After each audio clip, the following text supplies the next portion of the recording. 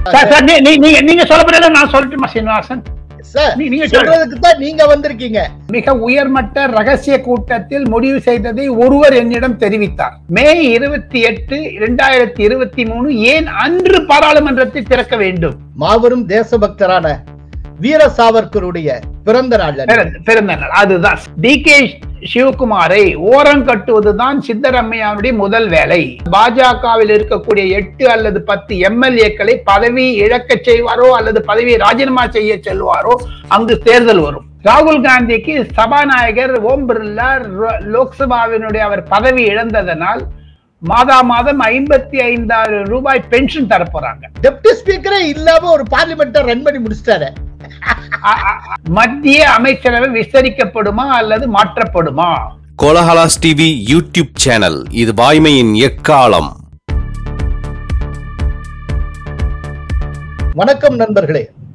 அகில இந்திய அரசியலில் பரபரப்பு கூடிக்கொண்டே போகிறது. 2024 மக்களவை தேர்தலை குறிவைத்து பல்வேறு வியூகங்கள் முன்னெடுக்கப்படுகின்றன. இவை அனைத்தும் குறித்து அலச பத்திரிகை உலக ஜாம்பவான் டெல்லி ராஜகோபாலன் காணொளி மூலம் விவாத அரங்கத்தில் இணைகிறார். வணக்கம் ராஜகோபாலன். நமஸ்காரம். நமஸ்காரம். கோலால ஸ்ரீனிவாசனுடைய நேயர்களுக்கும் தங்களுக்கும் என்னுடைய நமஸ்காரங்கள். தங்களுடைய முகவுரையில் குறிப்பிட்ட மாதிரி அகில இந்திய அரசியல் மிக மிக மிக சூடு பிடித்து விட்டது சீனிவாசன். விறுவிறுப்பாக இருக்கும், சுறுசுறுப்பாக இருக்கும். சார், டெல்லியில ஏதோ ரொம்ப ஒரு ஹை லெவல் மீட்டிங் ஒண்ணு நடந்ததா? நீங்க சொல்ல போறீங்க, நான் சொல்லட்டுமா சீனிவாசன்? சார், நீங்க சொல்றதுக்கு தான் நீங்க வந்திருக்கீங்க. சொல்லுங்க. சரி சரி சரி. இது அதுக்காக டெல்லியில இருந்தே நீங்க வந்திருக்கீங்க. ஓ, நமஸ்காரம். சாரி. ஓகே, சொல்லுங்க சார். இது இந்த மாதிரியான ஒரு தொலைக்காட்சியில் வேறு எந்த தொலைக்காட்சியிலும் வராத சில சம்பவங்கள், சில நிகழ்ச்சிகள், சில திரைமறைவு நிகழ்ச்சிகள் எல்லாம் கோலால சீனிவாசனுடைய நேயர்களுடன் பகிர்ந்து கொள்வதற்கு நான் மற்றற்ற மகிழ்ச்சி அடைகிறேன். தேர்தல் முடிந்து 1 மணி நேரம் கூட ஆகவில்லை, பிரதமர் நரேந்திர மோடி தன்னுடைய குறிப்பு எடுக்க ஆரம்பித்து விட்டார். அவர் தன்னுடைய 7 லோக் கல்யாண் மார்க் என்ற இடத்தில் தானே பிரதமர் அலுவலகத்தில் இருக்கக்கூடிய ஒரு தொலைபேசி இருக்கிறது. அந்த தொலைபேசிக்கு 4 டிஜிட் நம்பர் தான் இருக்கும். அதன் பெயர் ராக்ஸ் என்று பெயர், ராக்ஸ் என்று பெயர், ரூரல் ஆக்சிலரி எக்ஸ்சேஞ்ச். அதை பிரதமருக்கு இருக்கக்கூடிய அனைத்து அமைச்சர்களுக்கும், அனைத்து செயலாளர்களுக்கும், ஜனாதிபதிக்கும் இது இருக்கக்கூடிய ஹாட்லைன் என்று சொல்லுவார்கள்.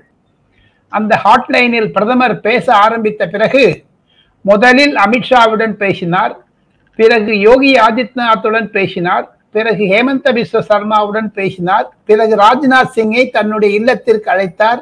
அமித்ஷா அதற்குள்ளே வந்துவிட்டார். RSS தலைவர், முக்கிய தலைவர் ஒருவரை கூப்பிட்டார். அவர் பெயரை நான் குறிப்பிட விரும்பவில்லை. அவரும் அந்த கூட்டத்தில் இருந்தார். ஆக மொத்தம் ஒரு 9:30 மணி 10 மணிக்குள்ள சீனிவாசன் கலகலன்னு எடுத்தது அந்த கூட்டம். அந்த கூட்டத்தில் மிக உயர்மட்ட ரகசிய கூட்டத்தில் முடிவு செய்ததை ஒருவர் என்னிடம் தெரிவித்தார். அங்க கூட்டத்தில் இருந்த 6 பேர்களில் ஒருவர் என்னிடம் மறைமுகமான செய்திகளை தெரிவித்தார். அதைத்தான் நான் திரைமறைவு சம்பவமாக கோலால நேயர்களுக்கு சொல்லிக்கொள்ள விரும்புகிறேன். 1, பாரதிய ஜனதா கட்சி கர்நாடகாவில் தோல்வி அடைந்ததை அவர்கள் ஒப்புக்கொண்டார்கள். எனினும் இது தோல்வி அல்ல, வெற்றி. நம்முடைய வாக்கு வங்கி 37% அப்படியே இருக்கிறது என்று அமித்ஷா சொல்ல, அதற்கூடவே நிதின் கட்கரியும் ராஜ்நாத் சிங்கும், அதாவது 3 farmer president's of BJP, JP Nadda அருகே இருந்தார். அவர்களெல்லாம் முன்னாள் தலைவர்கள். அவர்களுக்கு எதிர்த்த இருந்த ஒரு தாக்கங்களை மனம் விட்டு பேசினார்கள் என்று நான் கேள்விப்பட்டேன். ஸோ இந்த பின்னணியில் அவர்கள் இம்மீடியட்டா உடனடியாக எடுக்கக்கூடிய நடவடிக்கைகள் 3, 4, 5 என்று வரிசைப்படுத்தினர். முதலில் சத்தீஸ்கரை நாம் சமாளிக்க வேண்டும். மத்திய பிரதேசத்தில் இருக்கக்கூடிய மோதல்களை நாம் அதாவது ஒரு கன்க்ளூஷனுக்கு ஒரு முடிவுக்கு கொண்டு வர வேண்டும்.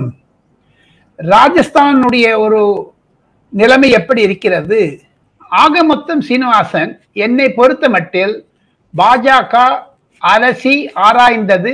அது ஒரு தனிப்பட்ட முறையில் இருந்தாலும் பிரதமர் நரேந்திர மோடி அவர்கள் அயல்நாடு பிரயாணம் இருப்பதனால் 19ஆம் தேதி நாம் இருவரும் பேசிக் கொண்டிருக்கக்கூடிய தினத்தில் அவர் ஆஸ்திரேலியா, ஜப்பான், PNG பப்பனிகுனியா என்ற இடங்களுக்கெல்லாம் அயல்நாடு பிரயாணம் செய்வதனால் பாரதிய ஜனதா கட்சியினுடைய தேசிய குழு, பாரதிய ஜனதா கட்சியினுடைய செயற்குழு, இந்த இரண்டுமே பாரதிய ஜனதா கட்சி நரேந்திர மோடி ஆட்சிக்கு அமைத்து 9 வருடங்கள் முடிந்து 10வது ஆண்டில் காலெடுத்து வைக்கக்கூடிய நிலைமையில் இந்த மாத இறுதியில் அந்த 2 அமைப்புகளும் கூட இருக்கிறது.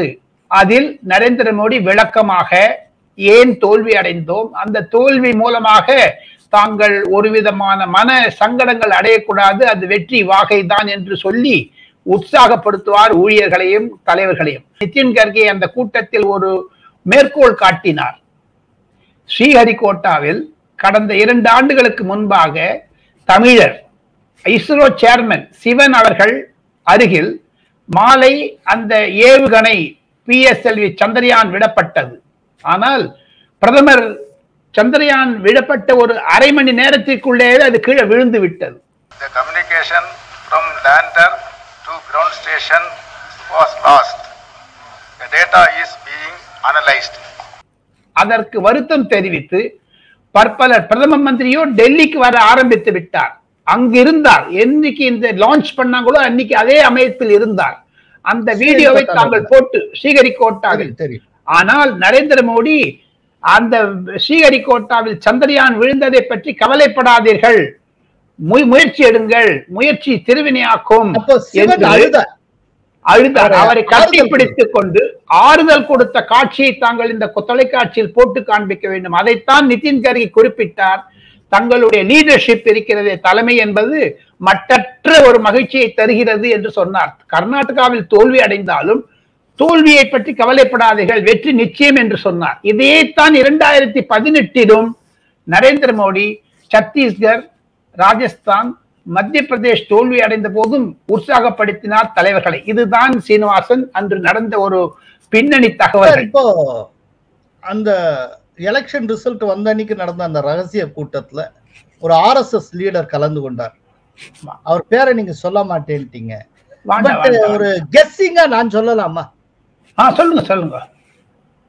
ஒரு தத்தாத்ரேய ஹவுஸ் பலேயா? தத்தாத்ரேய ஹோஸ் போலே நான் அதை உறுதிப்படுத்த மாட்டேன், இல்லை என்று சொல்ல மாட்டேன், ஆமாம் என்று சொல்ல மாட்டேன். சரி, என்ன சார் இப்படி? காரணம் என்ன என்று கேட்டால் சீனிவாசன், BL சந்தோஷ் மீது பற்பல கோபங்கள், தாபங்கள், அவர் மீது இருக்கக்கூடிய ஏவுகணைகள் அதிகமாக இருந்தன. அதை அந்த BL சந்தோஷ் தான் ஒரு குறியாக இருந்தார்கள். அனைவரும் அவர் மீதுதான் ஒரு குறி வைத்து அவரை அட்டாக் செய்ய வேண்டும், தாக்க வேண்டும் என்றெல்லாம் நினைத்தார். அதற்கு ஒரு ஷீல்டு, அதற்கு ஒரு தடையாக நரேந்திர மோடி இருந்தார். அதுதான் மாபெரும் தலைமை, ஒரு குஷன். அதுதான் மாபெரும் தலைமை நரேந்திர மோடியுடன் என்பதுதான் நான் குறிப்பிட விரும்புகிறேன்.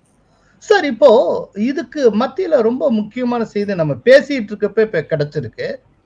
மே 28ஆம் தேதி புதிய நாடாளுமன்ற கட்டடம் திறக்கப்பட இருக்கிறது. ஆமா ஆமா ஆமா. அது ஏற்கனவே இதுக்கு முன்னால போன வருஷம் நவம்பர்ல திறக்கப்படும் ஃபுல்லா நிறைய சொல்லிட்டே வந்தாங்க. சார், எத்தனையோ டேட் இருக்கிறப்போ மே 28 ஸ்பெசிபிக்கா பிக்ஸ் பண்ண வேண்டிய அவசியம் என்ன? அதுல இருக்க சூட்சுமம் என்ன சார்? அது நரேந்திர மோடி எது செய்தாலும் ஒரு சூட்சமத்துடன் தான் செய்வார். நரேந்திர மோடி அவர்கள் குடியரசு தினமாக இருந்தாலும் சரி, அதையும் தவிர சுதந்திர தினமாக இருந்தாலும் சரி, அவருடைய உடை, நடை, பாவனை, அவர் அணியக்கூடிய தலைப்பாகை, இதை வைத்துக் கொண்டு பற்பல வர்ணங்கள், வர்ணனைகள் ஆரம்பிக்கும். ஆனால் தாங்கள் கேட்ட மாதிரி தயவுசெய்து ஒரே ஒரு குறிப்பை நான் சொல்ல விரும்புகிறேன். மே 28, 2023 ஏன் அன்று பாராளுமன்றத்தை திறக்க வேண்டும்? தாங்கள் கேள்வி கேட்டீர்கள், தாங்களிடம் நான் கேள்வி கேட்கிறேன். நீங்க ஒரு யோசனை சொல்லுங்களேன் பாப்போம், என்ன இருக்குன்னு. Just like that. ரொம்ப ஒரு மாபெரும் தேசபக்தரான வீர சாவர்கருடைய பிறந்த நாள், அதுதான், சிம்பிள் as that. ஆனால் அதுடன் கூட இருக்கிறது 2-3 தொடர் சம்பவங்கள். இது இந்தியாவில் 2வது நாடாளுமன்ற கட்டிடம் என்பது மாபெரும் தியாகத்தினால் செய்யப்பட்டது. 2024 பாராளுமன்ற கட்டிடம் என்பது காங்கிரசிலிருந்து ஊழல் அல்லாத கட்டிடம் இது. அதையும் தவிர என்டிஏ 25 வருடங்கள் ஆகிவிட்டது. நரேந்திர மோடிக்கு 2வது முறையாக, அதாவது என்டிஏ 5 முறை இந்தியாவை ஆட்சி செய்திருக்கிறது. வாஜ்பாய் காலத்தில் 3, 1993 மே 15ஆம் தேதி ஆரம்பித்த என்டிஏ இன்று 25 வருடங்கள் முடிந்திருக்கின்றன. அதுதான் ஒரு மகத்துவம். 2வதாக தாங்கள் குறிப்பிட்ட மாதிரி வீர் சார்வர்கருடைய பிறந்த நாள். 3வதாக 10வது வருடத்தில் அடியெடுத்து வைக்கிறார் நரேந்திர மோடி தன்னுடைய ஆட்சி பீடத்தில். அது மூலம் 11, 12, 13, 14, 15 என்று 2024க்கு பிறகு வரக்கூடிய ஒரு வர்ணனைகளையும் அவர் நடைபயணத்திற்காக ஒரு ராஜபாட்டியாகத்தான் இந்த நாடாளுமன்ற கட்டிடத்தை அவர் வைத்திருக்கிறார் என்று நான் கருத முடியும். அதுதான் அதில் இருக்கக்கூடிய ரகசியம், சூட்சமும். சீனிவாசன் சார், இப்போ கர்நாடகால ஆட்சி அமைக்க போறாங்க. சித்தராமையா முதல்வர், deputy chief minister DK. Sivakumar, எல்லாம் முடிஞ்சாச்சு. ஆனால் இவங்களுக்குள்ளேயே நிறைய உரசலும் பிரச்சனையும் இருக்கு. டி.கே. சிவகுமாருக்கும் சித்தராமைக்கும் இடையில. அது நம்ம கண்ணார பார்த்தோம். இப்போ அப்படிப்பட்ட நிலையில இந்த சித்தராமையோட கவர்னன்ஸ் எப்படி போகும்? அவர் சிஎம்ஆ இருக்கிறப்ப டெப்டி சீஃப் மினிஸ்டர் இருக்கக்கூடிய டி.கே. சிவகுமாரை கண்ட்ரோல் பண்றதுக்கான எல்லாம் செய்வாரா? என்ன செய்ய போகிறார்? தங்களுடைய கேள்வியினுடைய ஒரு மூல ஆணியை புரிந்து கொண்டேன் நான். ஆட்சிக்கு வந்த பிறகு 1 மாதம் 2 மாதத்திற்கு பிறகு மத்திய காங்கிரஸ் தலைமைக்கு பெப்பே என்பார். யாரு? சித்தராமையா. சித்தராமையா ஏன் சொல்லுவார் என்று கேட்டால், அவர் தன்னுடைய ஆளுமையை 2 பேர்கள் மீது தன்னுடைய தாக்கத்தை காண்பிப்பார். அது நரேந்திர மோடி அல்ல, அது பாஜக அல்ல. அவருக்கு முதல் எதிரியாக இருப்பது, எப்படி ராஜஸ்தானில் அசோக் கெலட் சச்சின் பைலட்டை முதல் எதிரியாக கண்டுபிடித்திருக்கிறாரோ, எப்படி பாகேல் சத்தீஸ்கரில் டி.எஸ். சிங்தேவை எதிரியாக இருக்கிறார்களோ, அதே மாதிரி சித்தராமையா அவர்கள் டி.கே. சிவகுமாரை எதிரி நம்பர் 1 என்று நினைப்பார். என்னதான் இருந்தாலும், கூடவே இருந்தாலும், அவர் செய்யக்கூடிய ஆளுமை அரசியல் ரீதியாக, அரசாங்க ரீதியாக 2ஐ நாம் முன்கூட்டியே சொல்லலாம். பதவியேற்றுக் கொண்டிருக்கக்கூடிய சூழ்நிலையில் இந்த வீடியோ காட்சி வரும்பொழுது அந்த வீடியோ காட்சியில் பார்ப்பவர்கள் நான் பேசுவதை, நீங்கள் கேள்வி கேட்பதை பார்க்கக்கூடிய நேயர்களுக்கு ஒரே ஒரு அதிர்ச்சியான சம்பவம் என்ன என்று கேட்டால், சித்தராமையா அவர்கள் தெரிந்து கொண்டு விட்டார் டி.கே. சிவகுமாரிடம் 15 முதல் 20 எம்எல்ஏக்கள் 25 எம்எல்ஏக்கள் மேக்சிமம் இருப்பார்கள் என்று. அந்த 25ஐ எடுத்துக்கொண்டால் சிவகுமாருடைய வாளை ஒட்ட நெருக்குவார் அரசியல் மூலமாக சித்தராமையா. எப்படி செய்வார்? மத்திய காங்கிரஸ் தலைமை பீடமான 24 Akbar road, 10 Janpath, 10 Rajaji mark. 10 Rajaji mark என்பதுதான் மல்லிகார்ஜுன் கர்கேயுடைய வீடு.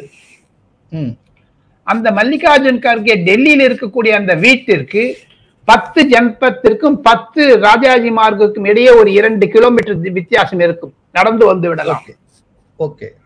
இந்த பின்னணியை நான் ஏன் சொல்லுகிறேன் நேயர்களுக்கு என்றால், டெல்லியை ஒரு பூகோளத்தை புரிந்து கொள்ளலாம். எது இருப்பினும் டி.கே. சிவகுமாரை ஓரம் கட்டுவதுதான் சித்தராமையாவுடைய முதல் வேலை. தொலைபேசியில் ஒட்டு கேட்பார். 2வது மிக முக்கியமானது, அதிர்ச்சி அடையக்கூடிய சம்பவம் என்ன என்று கேட்டால், பாஜகவில் இருக்கக்கூடிய 8 அல்லது 10 எம்எல்ஏக்களை பதவி இழக்க செய்வாரோ அல்லது பதவியை ராஜினாமா செய்ய செல்வாரோ அங்கு தேர்தல் வரும். இது ஆபரேஷன் கமல் என்பதற்கு இது ஆபரேஷன் சித்தராமையா ஆகிவிடும். ஜேடிஎஸ் என்பதை ஒட்ட அழிச்சு விட்டுவார். இனி வரக்கூடிய தேர்தலில் 2024 லோக்சபா தேர்தலில் கூட பிஜேபி வர்சஸ் காங்கிரஸ் என்று இருக்க வேண்டிய சூழ்நிலை இருக்கும் என்று தான் என்னுடைய ஒரு செய்திகளை சேகரித்த. ஜேடிஎஸ் ஸ்மாஷ் பண்ணிடுவார். அதுவே இருக்காத அளவுக்கு சித்தராமையா பண்ணிடுவார். ஆமா ஆமா ஆமா. ஜேடிஎஸ் என்பது தமிழகத்தில் ஒரு உதாரணம் சொல்ல வேண்டுமா? சொல்லட்டுமா வேண்டாமா? சொல்லுங்களேன். ஜேடிஎஸ் என்பது தமிழகத்தில் இருக்கக்கூடிய வைகோ எம்டிஎம்கே மாதிரி ஆயிடும். ஒன்றுமில்லாத, உப்பு இல்லாத, சப்பு இல்லாத, கச்சையாக சக்கையாக இருக்கும், அவ்வளவுதான்.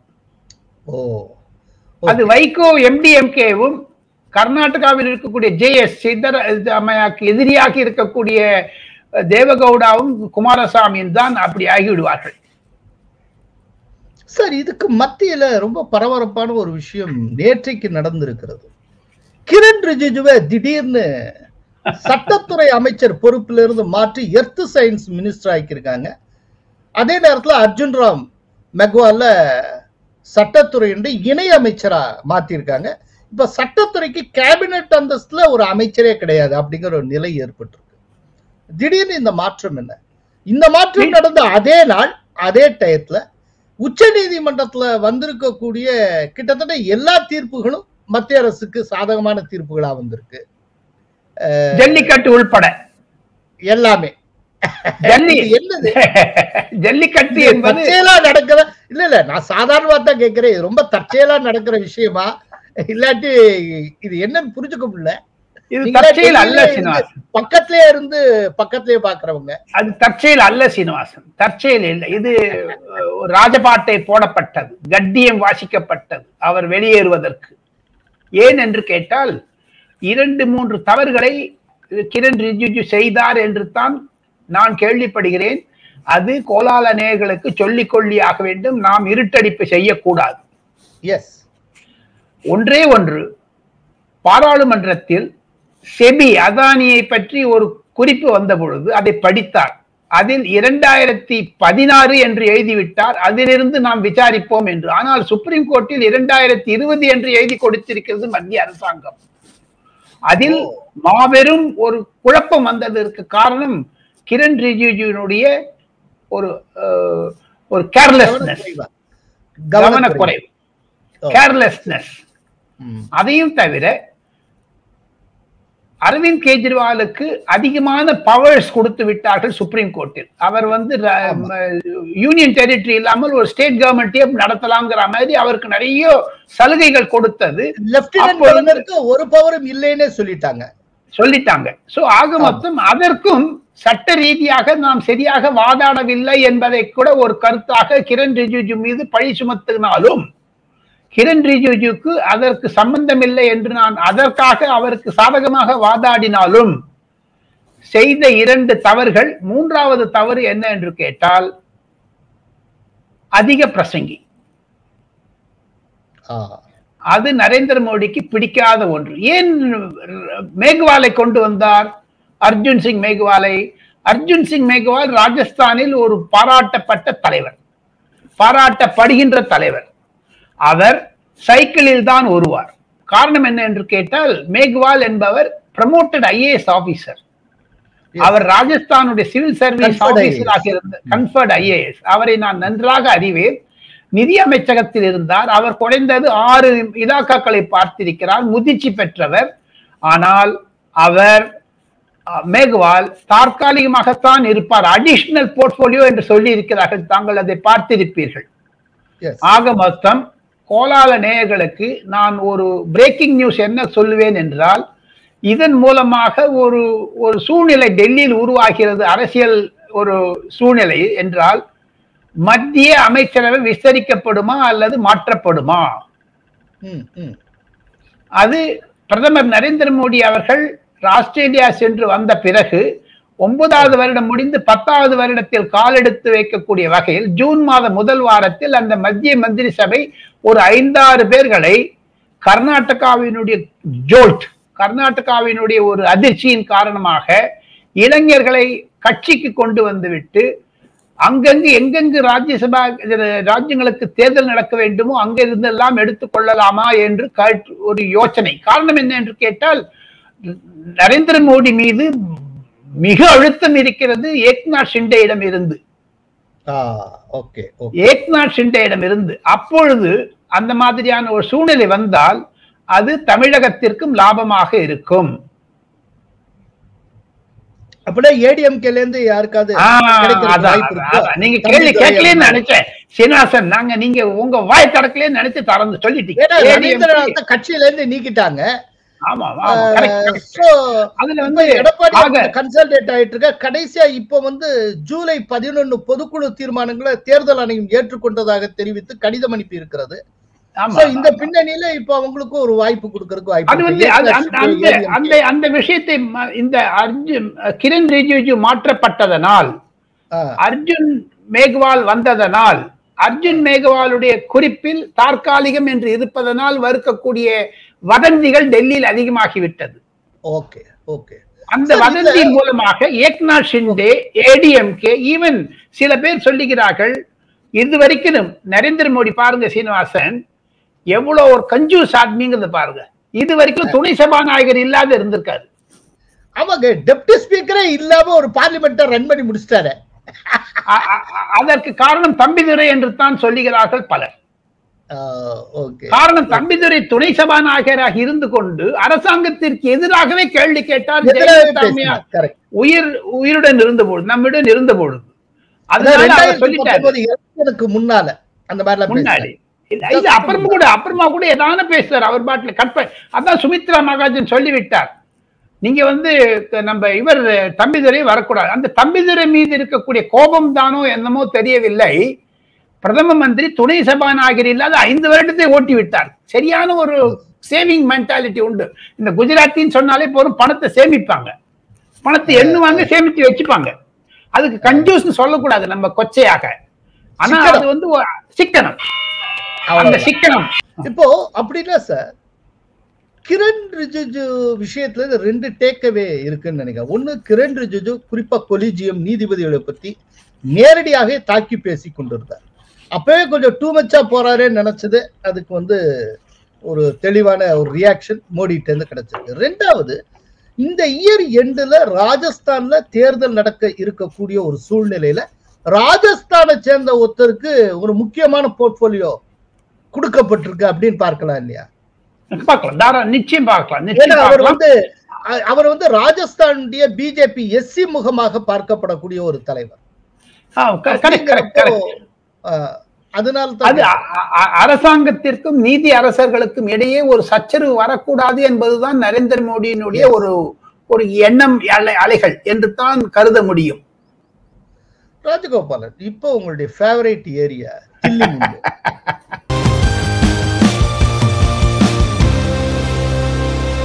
பழைய தில்லிமுல்லு என்ன, புதிய தில்லிமுல்லு? அதுதான் ஏ கிளாஸ். நான் பல நேயர்கள் விரும்பக்கூடியது ஒன்று. காரணம், என்னிடம் சில முக்கிய தலைவர்கள் பிரதமர் செயலகத்தை நான் கடந்த 25-30 ஆண்டுகளாக நான் பத்திரிகை நிருபராக பிரதமர் செயலகத்திற்கு பிரதிதினம் செல்லுவேன். பிரதமர் நம்ம மொரார்ஜி தேசாயிலிருந்து ஆரம்பித்து, அப்போது நான் அரசாங்க பணியில் இருந்ததனால் அவரை நேராகவே காண முடிந்தது. பிரதமருடைய தலைமை செயலாளர்கள் என்று ஒரு பதவி இருக்கிறது, principal secretary to prime minister. பிரதமர் செயலகம் என்பது சீனிவாசன் ஒரு அமைச்சரவை மாதிரி. அது ஒரு பெரிய டிபார்ட்மெண்ட், கவர்மெண்ட் வித்தின் கவர்மெண்ட், அரசாங்கத்திற்குள்ளே இருக்கக்கூடிய அரசாங்கம், மினி அரசாங்கம். ஏன் என்று கேட்டால், அங்கு இருக்கக்கூடிய 8 ஜாயிண்ட் செக்ரட்டரிகள், பிரதமர் செயலகத்தில் இருக்கக்கூடியவர்கள் 85 இலாக்காக்களை 10 இலாக்காக்களை வைத்து பிரதமருக்கு அன்றன்று செய்திகளை சொல்லுவார்கள் அந்த ஜாயிண்ட் செக்ரட்டரிஸ்.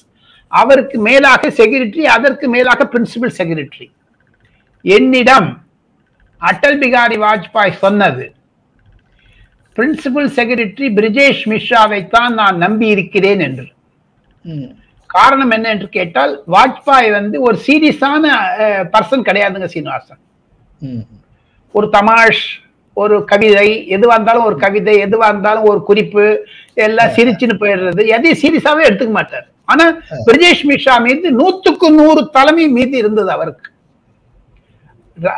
வாஜ்பாய் அவர்களை தாங்கள் கவர வேண்டும் என்றால் நன்றாக போஜனம், ஒரு 5 சமோசா இருந்தா போதும் அவரை சமாளிச்சிடலாம். அதே மாதிரி என்னை பொறுத்து மட்டும் PV நரசிம்மராவிடம் AN வர்மா என்பவர் பிரின்சிபல் செக்ரட்டரியாக இருந்தார். இந்திரா காந்தி அம்மையாரிடம் PC அலெக்சாண்டர் 10 வருடம் இருந்தார், தமிழ்நாடு கேடர் IAS ஆபீசர் அவர். அதே மாதிரி ராஜீவ் காந்தியிடம் BG தேஷ்முக் இருந்தார், சரளா கிரேவால் என்ற அம்மையார் இருந்தார்கள். நரேந்திர மோடி என்பவர் அதிகாரிகளை நம்பாமல் தனக்குத்தானே நேரடியாக பேசக்கூடிய ஒரு திறமை கொண்டவர் தான் நரேந்திர மோடி. அதற்கு அவருக்கு செயலகமே தேவையில்லை. நரேந்திர மோடிக்கு நான் கண்டுபிடித்த ஒரு ரகசியத்தை நான் பழைய தில்லுமுள்ளாக சொல்லுகிறேன். காரணம், பற்பல பிரதமர் செயலகத்தில் நான் அதன் மூலமாகத்தான் நான் செய்தியை சேகரித்தேன். இளம் பத்திரிகையாளர்களுக்கு கூட என்னுடைய அறிவுரை என்ன என்று கேட்டால், அதிகாரிகளை தாங்கள் கவனமாக வைத்துக் கொண்டு அதிகாரிகள் மூலமாகத்தான் அரசியல் செய்தி உங்களுக்கு நிறைய கிடைக்கும் என்பதுதான் என்னுடைய 40 ஆண்டு முதிர்ச்சி பயிற்சியினுடைய வர்ணனை. அந்த பின்னணியில் பார்த்தால் நரேந்திர மோடிக்கு ஒரு சலாம் அடிக்கணும், சல்யூட் அடிக்கணும். அவர் எதாவது நேரம் உங்களோட பேசுவார் Srinivasan. he won't mind that he is prime minister. நேர பேசிடுவாரு. இது என்ன இன்டெலிஜென்ஸ் பியூரோவோ RAW SBGO என்னத்துக்கு தேவையில்லை, கடைக்கு நேர போன் அட்றான்னு யாரா இருந்தாலும் சரி. சோ ஆக மொத்தம் நரேந்திர மோடிக்கு PK மிஸ்ரா என்பவர் இப்பொழுது தலைமை செயலாளராக இருக்கிறார். அவர் நரேந்திர மோடி பிரின்சிபல் செக்ரட்டரி. அதற்கு முன்பாக நிருபேந்திர மிஸ்ரா என்பவர் இருந்தார். அந்த நிருபேந்திர மிஸ்ரா தான் இன்று ராம் மந்திர் ட்ரஸ்டுக்கு தலைவராக சுப்ரீம் கோர்ட் நியமித்தது. அரசாங்கமும் அதை அனுமதித்தது, ஆமோதித்தது. ஆக மொத்தம் எனக்கு கோலால நேயர்களுக்கு சில விஷயங்களை எல்லாம் தெரியாமல் இருக்கலாம், தெரிந்தும் இருக்கலாம். நான் பல விஷயத்தை சொல்வதற்கு காரணம் என்ன என்று கேட்டால், டெல்லியில் பிரதமர் செயலகம் தான் முக்கியம். பிரதமர் செயலகத்தில் பிரின்சிபல் செக்ரட்டரி தான் மிக மிக மிக முக்கியம். சார், இப்போ புதிய தில்லுமுல்லு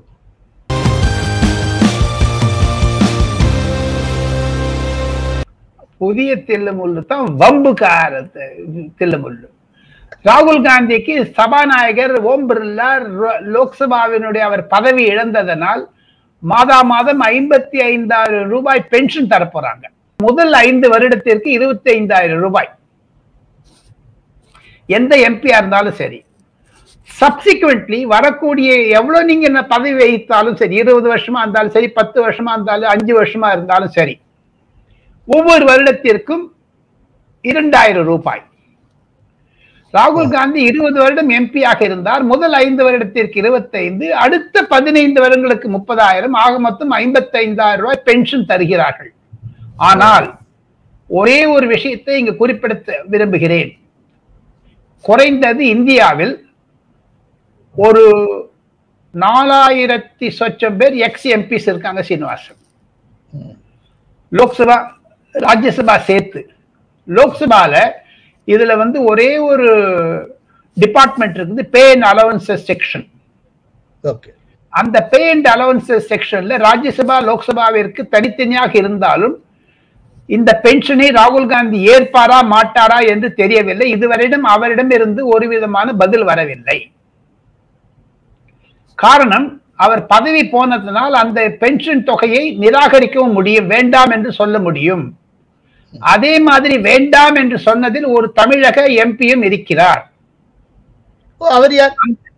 ஜோதி, ADMK எம்பி. அவர் சொல்லிட்டார், நான் மீண்டும் லோக்சபாவில் நுழையும் வரை நான் பென்ஷன் வாங்க மாட்டேன்னு சொல்லிட்டார். அவருக்கு பென்ஷன் வந்துட்டு இருக்குது, ஆனால் திருப்பி அனுப்பிச்சிட்டே இருக்காரு அவர். அது கவர்மெண்ட்டுக்கு ஒரு பெரிய பிரச்சனை ஆகிடுச்சு. Eminent lawyer. Okay, eminent lawyer என் ஜோதி. என்னை ராஜ்யசபா எம்பியாக இருந்தார். அம்மையார் ஜெயலலிதாவிடம் இருந்து மனது கஷ்டப்பட்டு ராஜினாமா செய்து விட்டு வெளியே வந்தார். அப்பொழுது அவருக்கு பென்ஷன் கொடுக்கும் மாட்டேன்னு சொல்லிட்டாரு. பென்ஷன் வாங்க மாட்டேன் என்று சொன்ன ஒரே ஒரு தமிழ் எம்பி. ஆனா அது மாதிரி ஒரு 2-3 பேர் இருக்காங்க, உத்தரப்பிரதேசத்திலும் இருக்கிறார்கள். அதுதாங்க புது தில்லுமுல்லு சீனிவாசன். ராஜகோபாலன், ரொம்ப பிரமாதமான செய்திகள் நிறைய போட்டு உடைச்சிருக்கீங்க. ரொம்ப முக்கியமான ரகசிய மீட்டிங். கரெக்டா இன்னைக்கு நாம பேசிட்டு இருக்கிறப்பன்னு பார்த்து 28ஆம் தேதி புதிய நாடாளுமன்ற கட்டட திறப்பு, அதுவும் வீர் சாவர்கருடைய பிறந்த நாள். அந்த தேதிக்கு என்ன காரணம் அப்படிங்கிற ரொம்ப முக்கியமான தகவலை சொல்லியிருக்கீங்க. மிக்க நன்றி ராஜகோபால். நமஸ்கார். கோலஹலாஸ் டிவி யூடியூப் சேனல், இது வாய்மையின் எக்காலம்.